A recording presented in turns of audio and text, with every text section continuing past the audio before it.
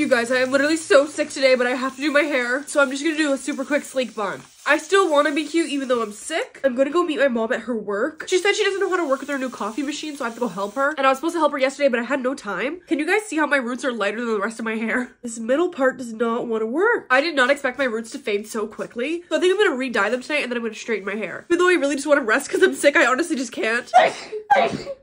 I just have too much to get done this weekend, so I can't take a sick day. Part of that includes cleaning my room, which I procrastinated for a week.